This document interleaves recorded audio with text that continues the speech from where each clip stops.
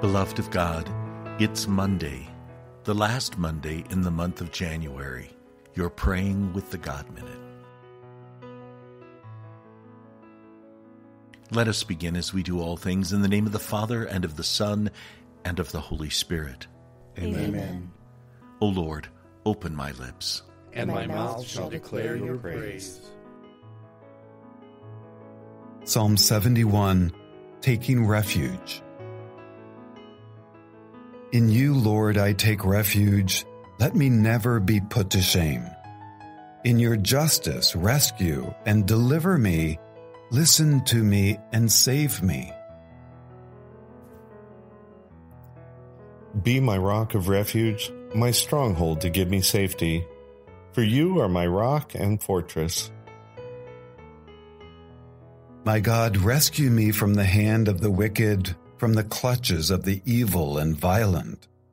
You are my hope, Lord, my trust, God, from my youth. On you I have depended since birth. From my mother's womb you are my strength. My hope in you never wavers. I have become a warning to many, but you are my strong refuge. My mouth shall be filled with your praise, shall sing your glory every day. Glory be to the Father, to the Son, and to the Holy Spirit. As it was in the beginning, is now, and will be forever. Amen.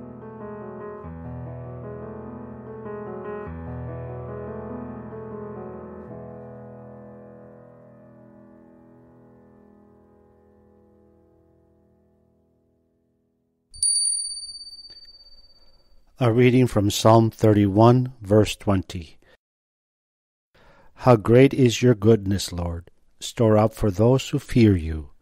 You display it for those who trust you in the sight of the children of Adam. The word of the Lord. Thanks be to God. I wonder how many of us have ever done or have heard of the Rorschach test. As far as I know, this test invites participants to express what they see or perceive when they are presented with a series of ink marks. Basically, the idea is to allow participants to state their observations and perceptions. A less scientific method of capturing this similar idea is found in our common expression when we say, we only see what we want to see, or when we say we only hear what we want to hear. Today's reading seems to reflect this similar sentiment.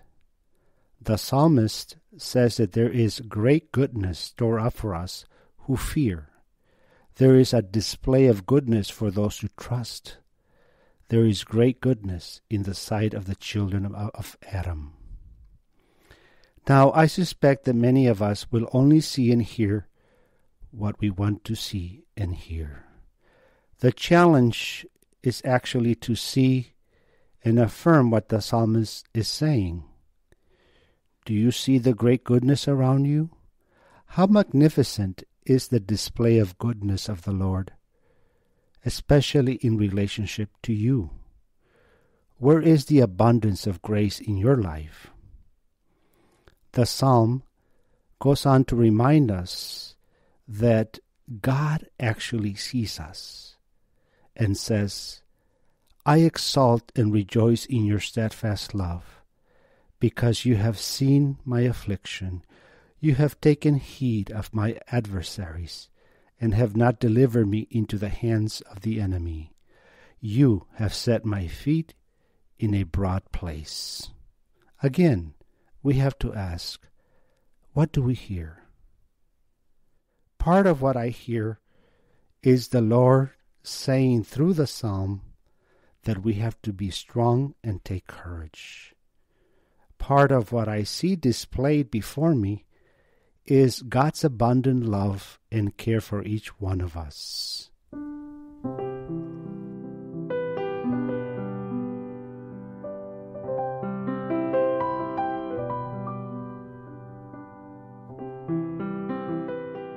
together with those around us, we pray that our feet may come to stand in the broad place of justice, peace, healing, and reconciliation we have in Christ.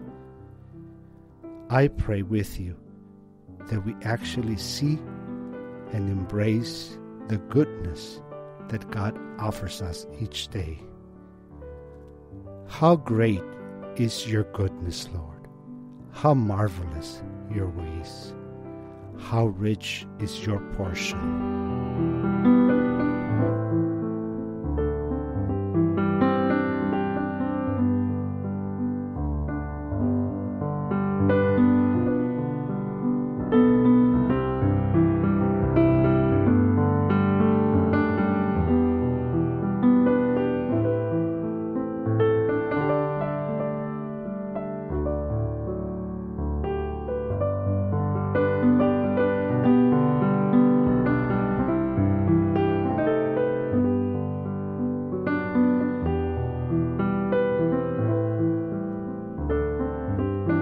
With confidence in a God who loves us, let us place our prayers together as one and give thanks for God's goodness in our life as we pray.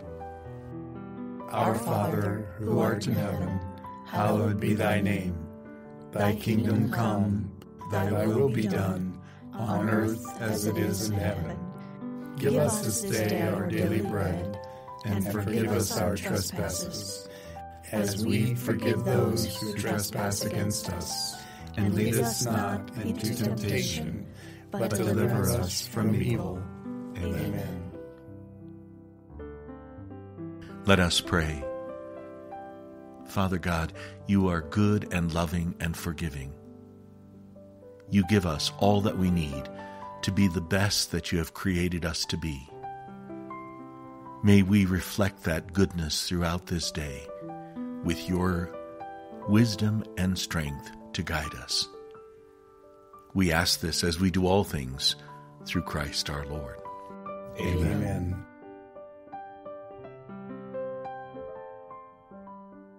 The Lord be with you. And with your spirit. May Almighty God bless you, the Father, the Son, and the Holy Spirit. Amen.